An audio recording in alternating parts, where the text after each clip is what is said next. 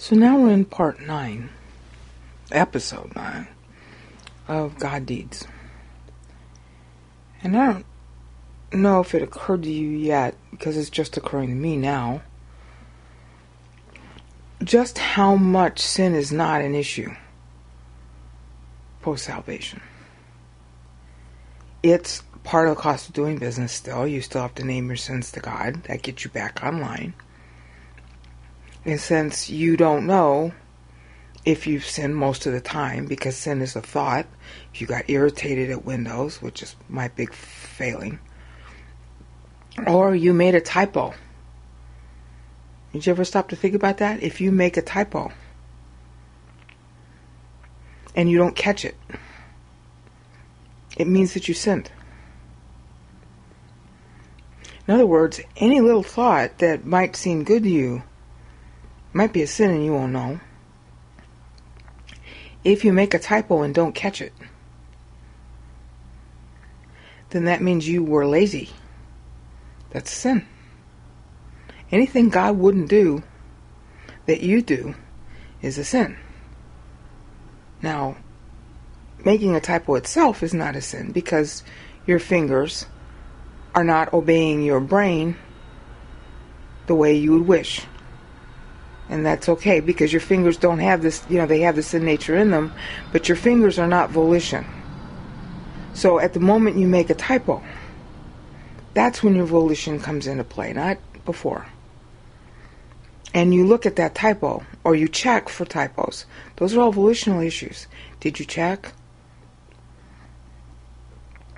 Did you go over what you typed to see if it was right and what you intended to say, and was it good enough for what you intended to communicate? Will it help the reader? Even if the reader's you. That kind of due diligence is something God will do. But if we don't do it, then we're doing something God wouldn't do. Because, it's too much trouble. Okay, well then that's a sin. You see how many times we're really sinning and don't even know? How many shortcuts we take? How many times we don't actually check things out when we should? How many times we don't bother with something? It's too much hassle. And then, of course, being anal about things is the flip side of sin, where you're paying too much attention. And, of course, that's the problem here. Christianity is paying way too much attention to sin and not enough attention to God. Does the Bible talk about the fact we sin? Yeah. But have you ever noticed it's like only maybe 10, 20% of the text at most? What's the other 80% of the text on? God, something he did, something he thinks, some story he's telling to tell you more about him. Uh-oh. We're busy beating ourselves up about sin, about the difference between one believer and another, between one human being and another. Oh, I'm better than you because I'm a Christian and I'm doing this and I'm doing that. Oh, well, the person who's saying that is committing the bigger sin and doesn't even know. Just like 1 John 1:8 says, you can be walking right along and you're in the darkness and won't even know. You can be doing a good deed for somebody right in the middle of it, and you'll have some thought about how good you are while you're doing it. And you just started walking in the darkness and you don't even know. Because you're still doing the same thing you were doing before you walked in the darkness.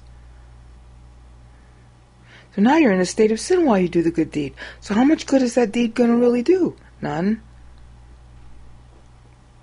It's only good what God is in it.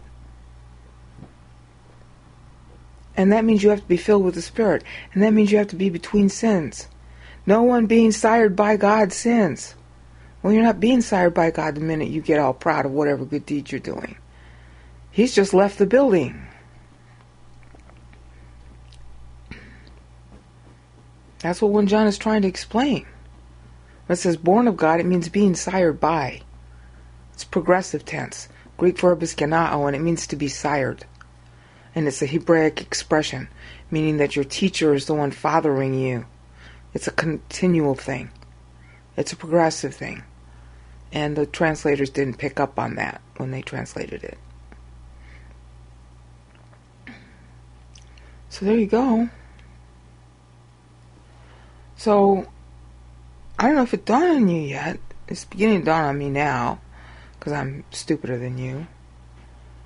This thing is just so not about sin. There's only one purpose to being alive post-salvation. To learn God. How well do you learn God down here? I mean, it can't be about anything else. I am hopeless, helpless, and useless. That's why I need to be saved in the first place. I am still hopeless and helpless and useless after I'm saved. My soul didn't change. I didn't suddenly become perfect. I am positionally perfect in Christ because He paid the price 2,000 years ago. That's 1 John 1:7. Experientially, I'm going to have moments where I'm not sinning, and I'm going to have more moments when I am sinning. And that's just the way it goes. That's Romans 8. Sin nature cannot please God. As long as I'm in this body, I'm going to be sinning. That's what Paul is saying there and in Romans 7, in 1 Corinthians 15, in Philippians 3, especially in Philippians 3, where he talks about all the good deeds he did being shit. And that's exactly the word he uses in the Greek. He calls it shit. That's the Greek swear word in those days. They've got a different pronunciation of it now. Literally means turds, plural.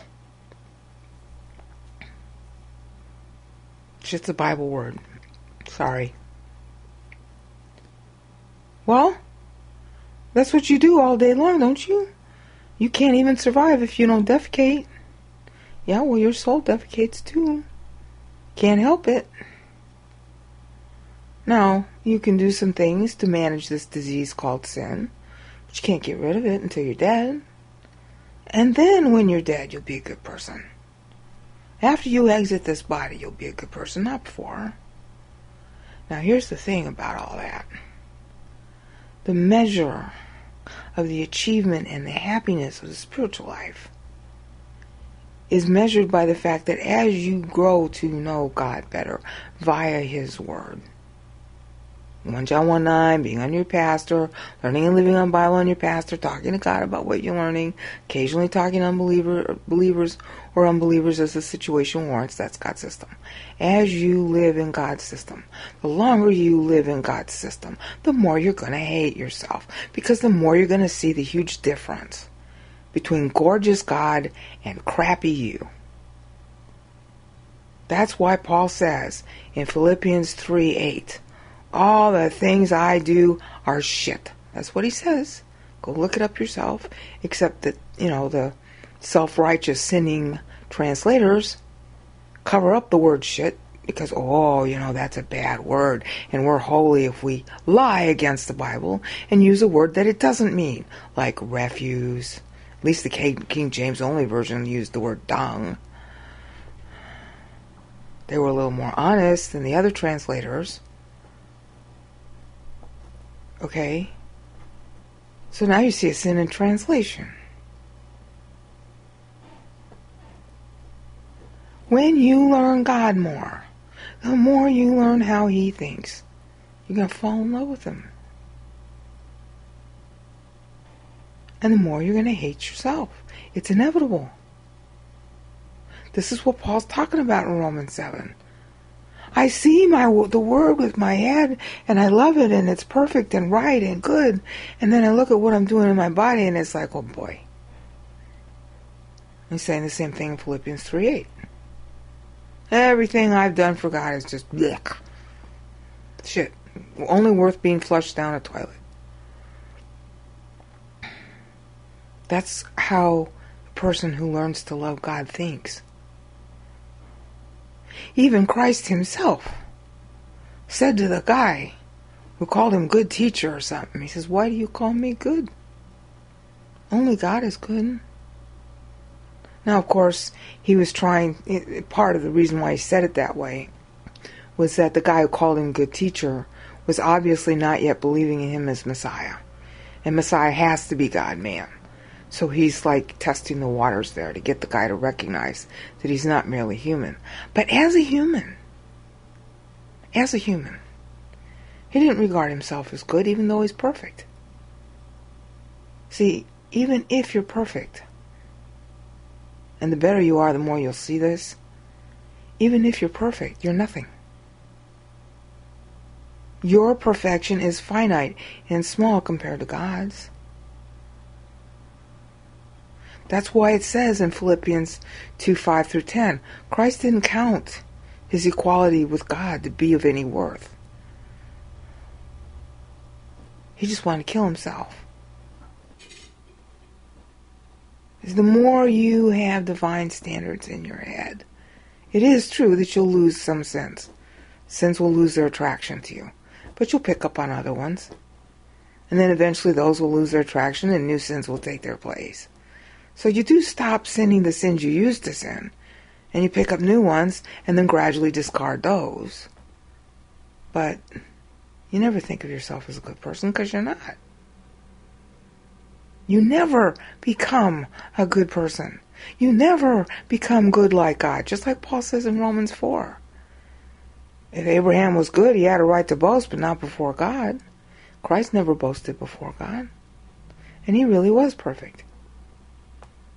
In his humanity, he was always perfect. He never sinned. But he didn't count it. Philippians 2:5-10. He not only divested himself of his godness as far as using it, but he threw himself down.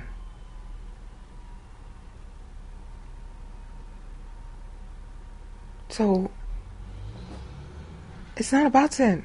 It can't be about sin. There's no point to having a relationship if it is about sin. If you're spending all your life, and I'm guilty of this, okay? If you spend all your life thinking, oh, I sinned here, I sinned there. I mean, yeah, you've got to confess it to God, but it's like Paul says, you say it and you move on. Philippians 3:13 and 14.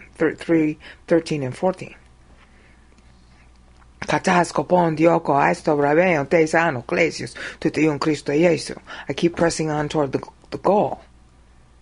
Okay, that's Philippians 3:13 and 14. I'm never going to make it. My body's going to be a body of humiliation as long as I'm in it. Well, it wouldn't be humiliating if I didn't know how good God was. So that's the test. That's the importance of this. As far as the trial goes, because remember, this God deeds, good deeds thing is part of Satan's strategy. He's trying to substitute good deeds for God deeds. And with good deeds, your focus is on yourself. How good you are, or how bad you are. It's the same thing. If you're busy, wringing your hands about how bad you are, that's self-focus. If you're busy patting yourself on the back about how good you are, that's self-focus. But God deeds is about what God does. So you get to look at him instead of yourself. And what's the point of looking at yourself except when you have to? I mean, why? Okay, but that's the test that Satan failed. And that's the point of this audio. Satan could not get past the good-bad thing. That's why he invented, and eventually rebelled due to, his own ideas about, the creature ought to be able to, bring its vegetables before God, and God should count that. How's God going to count that? Even before Satan sinned, and he was the most beautiful and the most highly talented and the most highest of all the angels prior to the fall. Even his perfection as an angel higher than us was nothing compared to God's perfection. Do you see how it's not an issue? God is out to tell you, look. I'm going to pour myself into you. That will make you happy. I want to see you happy. I know you're not me. Of course you're not me. Is that what do you want to call it? A dichotomy? Yeah. Is that an offense? Yeah. Okay, but I like solving the offense problem by pouring myself into you. You want it? And by the way, it's a sin not to. Because if God wants it, then it's not a sin. Well, Satan didn't want it. That was how he sinned the first time. And he wanted to think that what he did was going to count for God. And he eventually twisted the truth in his mind to think that, oh, God isn't counting anything I do. That must be that there's something wrong with God. Because what I'm doing is good. You see how he went wrong? So we're actually accomplishing a greater good than all the world put together by not caring about the good we do. Because we're down here to play out this stupid angelic trial. I mean, it's not really stupid, but it seems kind of stupid at times. Why would Satan rebel? But we end up rebelling for the same reason he does. We want our good deeds to count. We value or disvalue other people based on the perceived good in them versus our own. You see what a shell game that is? You just tie yourself up in knots. Oh, I did a good deed today. Yeah, and you pat yourself on the back and you feel real important for all of 5 minutes. Until somebody else comes along or somebody casually says something not knowing how big you are in yourself. And they mention something that somebody else did. And you realize that something that somebody else did was better than you did. And so now you're deflated. That's not how God thinks of it. With God, everything is precious, no matter how low, no matter how small. And we're getting these huge rewards just because we believe Him? Just because we say yes to learning and living on Bible, which actually we are not able to do. We're able to say yes, but yes has no merit. Your aunt wills you $1 million in her will and you say yes. Well, where's the merit? Not in your yes. It's in the aunt with the $1 million. Okay, well, Christ accomplished the bazillion-dollar inheritance for each one of us. And we just say yes when we believe in Him for salvation. We don't even know that's what happened. Yes, I believe. I don't want to go to hell. I want to be with God. Yes, I believe He paid for my sins. Okay, now you just inherited $1 bazillion. Okay, but how much of that inheritance in Him, which is the theme of Hebrews 9, how much of that inheritance in Him will actually pass through to you? Well, that's why you got to learn and live on Bible. Because it will build your ability to enjoy it once you're dead. And even while you're down here. In order to really start enjoying that inheritance. I mean, well, actually you start enjoying it immediately, but you don't get it all at once. It's doled out to you. Because your brain has to reform. The Holy Spirit literally has to build your brain into Christ's own thinking so you can enjoy the inheritance Christ bought for you on the cross. And to the extent you don't want to do that, well, then you're not going to get it. Saved, yes. Thinking, no. It's the thinking that's the greatest advantage. It's the thinking that will make you happy. And along the way, you'll get some material stuff too. You'll get it, it'll be taken away, you'll get it again. It'll be taken away again. That's happened to me several times. I'm beginning to learn the pattern of it.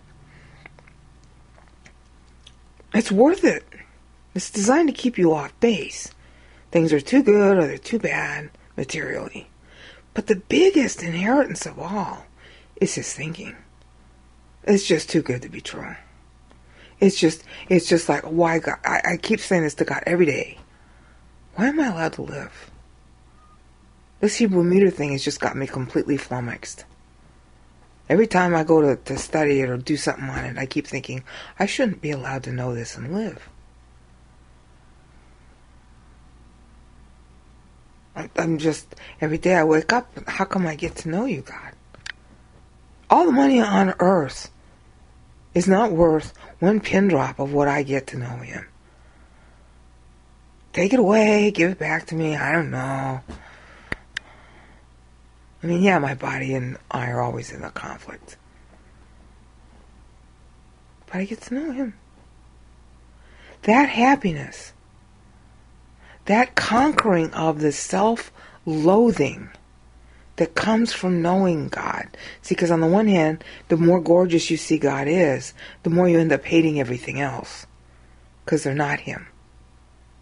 the more you appreciate the dichotomy and the horrific sacrifice that God chose to make in decreeing creation.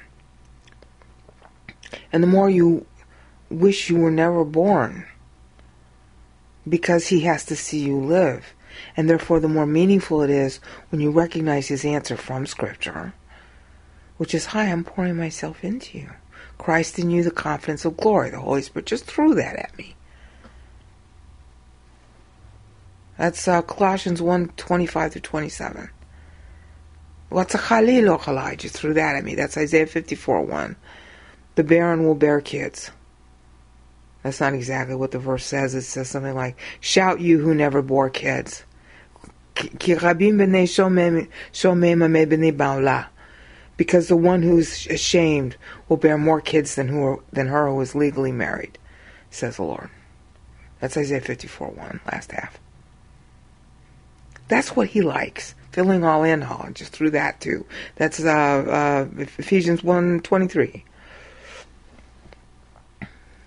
He loves turning things on its head. He loves making good on the bad. Romans 8:28, he just threw that one at me. I'm literally being interrupted. This has been happening more and more in my videos and audios lately. Usually, in the past, I would like, okay, what's the verse? And then it would come. But now it's like real insistent. I have to tell you that so that you understand the vehemence with which he means what is coming out of my mouth. He's confirming it so that you know it's not just brain out making it up, and you can look up the verses yourself to know I'm not making it up. This is his philosophy. This is what he likes. My big failing is that I don't access it enough. But I'm going to always be a big failure, aren't I? So we have to do what Paul says. That's what he just threw at me. Just keep on keeping on. Use 1 John 1:9, keep going. Matthew 4:4 then is always occurring. Because each moment lives to God forever. So, you got another moment that's going to live? Instead of beating yourself up about how ugly you are, or how bad you are, that's what Satan was doing. This, in our case, we get to use 1 John 1:9. Use 1 John 1:9, move on. Satan, to this day, could change his mind and believe in Christ, and God would accept him immediately. Why do you think this thing is taking so long? God is never willing that any should perish. He just threw that at me. 2 Peter 3:9. Never willing. Me bulete. I think it's bulete.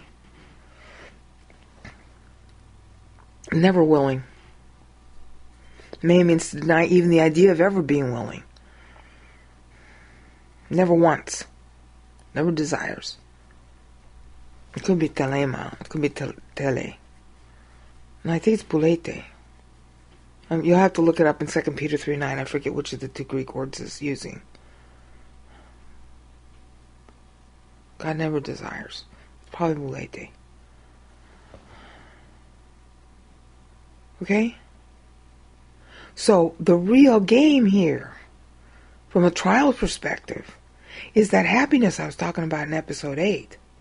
The first thing, when you believe in Christ, but count on it, some demon boy is around you who's going to try and hook you up with some apostate group so you never find out the true spiritual life.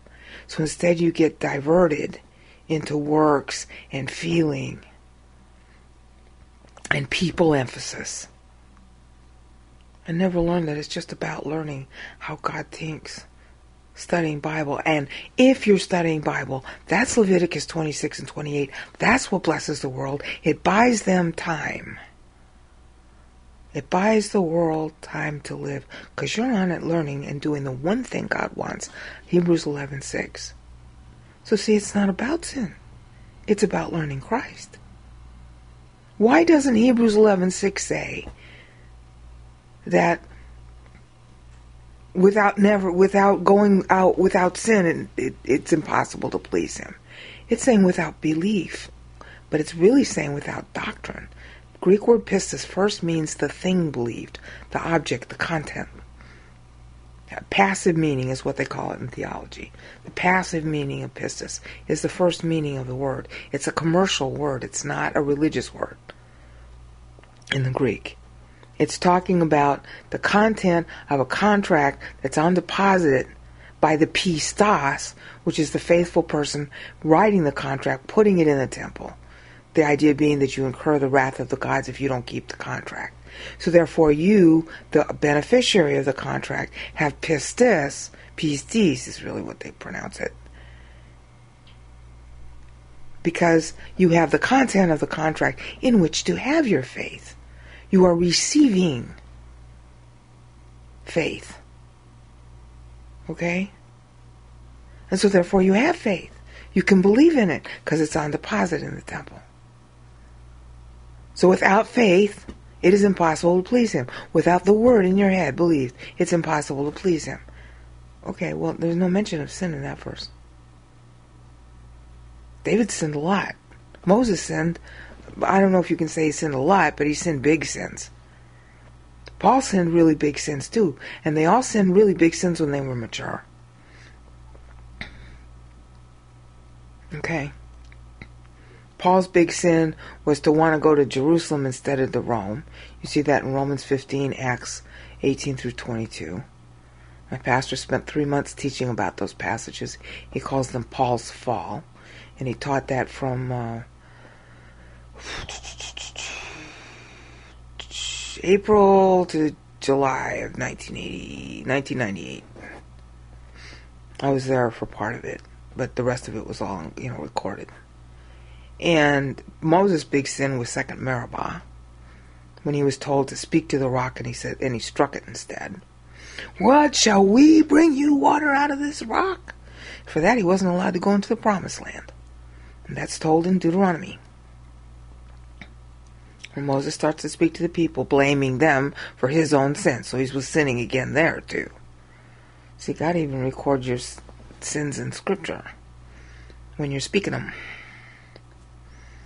So, obviously there's something more than sin that He wants. There's something other than sin, because He could have stopped us all from sinning. That's Satan's big complaint. Why didn't you make us Stepford wives, and then we'd be happy? No, because then you'd be a robot. God doesn't want robots. See? So you're doing what Satan never could do, even though you remain a sinner for the rest of your life. Hating yourself, the more you know God, the more you'll hate yourself. And the test is, do you finally give up on the spiritual life? Do you finally give up on God because it's too hard? Because the differential between how gorgeous He is and how ugly you are is so great that you got to manufacture some excuse to either flip over into some works religion that makes you feel good about yourself, which is where most people go. 99.9% of Christianity goes that way. You stick it out and just keep trying to learn and live on Bible. And of course, the more you do, the more you see how gorgeous He is, the more you love Him, and the more you hate yourself. So how do you learn to live with hating yourself? That's your cross. That's the real cross. Like Christ said, you have to take up your cross. Well, what is it? What is it really, fundamentally? Fundamentally, it's the differential between God being gorgeous and us being ugly. This whole world becomes completely unacceptable to you every single minute. It's like fingernails on a blackboard, even when life is nice. Because it's not Him. How do you learn to live with that? Satan quit. That was his initial sin. This is why he initially sinned. The differential was too great. Gorgeous God versus, as far as, compared to Him, low Him. And He was way higher than us. Christ should have quit the life He was given down here for the same reason. He's perfect humanity, but humanity is so much smaller than an angel. And He's got to bear sins and yet not sin Himself? How could He stand to be alive? I don't know how He got through 24-hour day. I mean, I know, I can explain it. He lived on Bible. But saying the answer and living the answer are two different things, and yet I'm living the answer too. I don't sin every minute on the minute. the more my focus is just on God, and the trick to this is why I was talking about that in episode 8. The trick is to associate. That's what Christ did. He associated every moment he breathed with Scripture. So if you're doing the dishes, associate it with Scripture. If you're sitting on the toilet, associate it with Scripture. Figure out how. Ask God. He will give you answers, because that's what he's been doing to me. Otherwise, I would have killed myself by now. You will reach a point in the spiritual life where suddenly the light bulb goes on and you realize it's only about knowing God. And God will be the only object of your life of great interest. Everything else is going to pale by comparison. And the minute that light bulb goes on, honey, you will hate your life. And you will not make it to the end of your life, or you will try to end your life if you don't learn this trick. Learn it now. Do it now. Associate everything, every moment. Ask God, what does this have to do with you? What does this have to do with Bible class? I need to associate everything. When I go to the bathroom, when I'm in the boardroom, when I'm at the opera, when I'm buying my 16th Maserati, when I'm writing an email, when I'm yelling at windows, when I'm going to the store to buy orange juice, when I make love to my wife, when I punish my kids, when I paint the car. Everything in your life learn to associate with Bible. Because that's the way you make the transition. And most importantly, then you know why God did it this way. And it's an endless source of enjoyment. But it's also an endless source of frustration and pain. He means both of them to be united together at the source. It is God who unites all perfections in himself. It's God who unites all the opposites in himself. And that's his dearest enjoyment. Because remember, the cross is never dead to omniscience. The cross is still occurring to omniscience. All three of them are still on the cross because they're all three God and they're all three omniscient. The historical event of the cross ended 2,000 years ago, but to omniscience it's still just as much alive today as it was 2,000 years ago. It was just as much alive 2 billion years ago as it will be 2 billion years from now. How can they stand it? Inquiring minds want to know. And that for me, and again, I don't know your personal details, so I have to talk about my own. But that's what keeps me going. I say to God all the time, please, I want to understand it and see it through your eyes, because it's driving me nuts. Well, that's what he wants me to do. That's what Christ prayed for in John 17, that he just threw into my mind. That they may be one as we are one. Yeah, that's what I want. Otherwise, I'd rather never be born. Satan never got there. He never got over that hurdle. He quit. Because his own opinion of himself ended up mattering more than his opinion of God. And at some juncture, we all crossed that Rubicon. At some point in your life, God has to become more important than you, to you.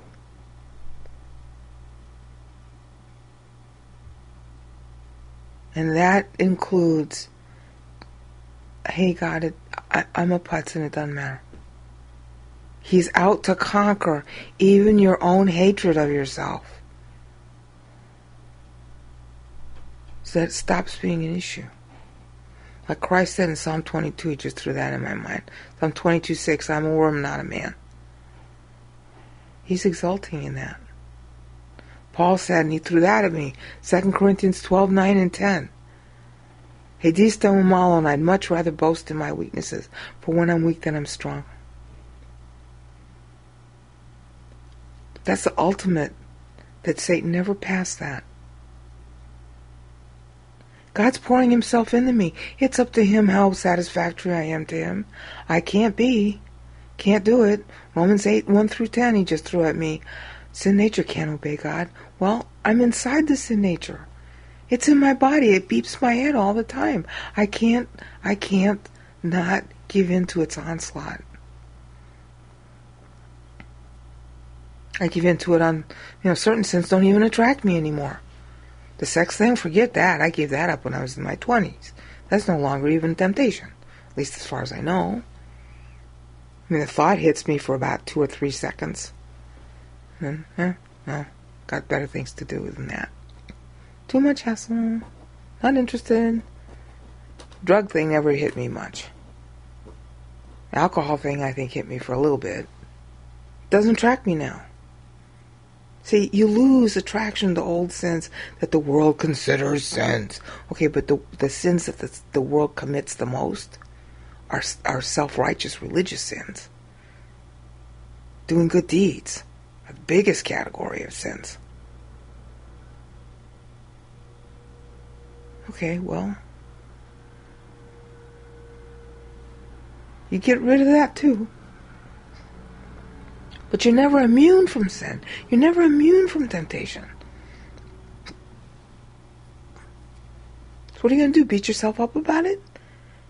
Okay, that's what the point God's making. Look, you don't have to look at yourself. Look at me. That's what life means now. Seeing him who is invisible.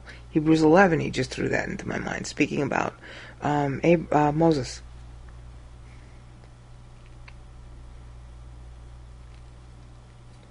Well, I can live for that now. Now, of course, my life is in my face all the time. My shortcomings and everybody else's shortcomings is in my face all the time. Okay, but it's also an occasion for asking God, how do I associate this bad thing with you? There's going to be something. Oh, well, then it's not so bad anymore. See, it was never about just bran flakes. And when the bad stuff happens, it's really not about the bad stuff. Oh, that's a training aid, too. I sprained my arm. Well, but that was definitely a training aid. All these audios came out of it. Happened at the worst possible time. I'm still reeling from the effects. So, does God not know what I need? But I got to look at him as a result. So then, wasn't it worth it to let my arm be sprained? You see? That tells me a lot about why he chooses to let certain bad things happen. If that bad thing didn't happen, there's a whole lot of insight about him I would have missed. So think about the bad stuff in your life, too. What teaching opportunities here? You want me to learn something from this, don't you?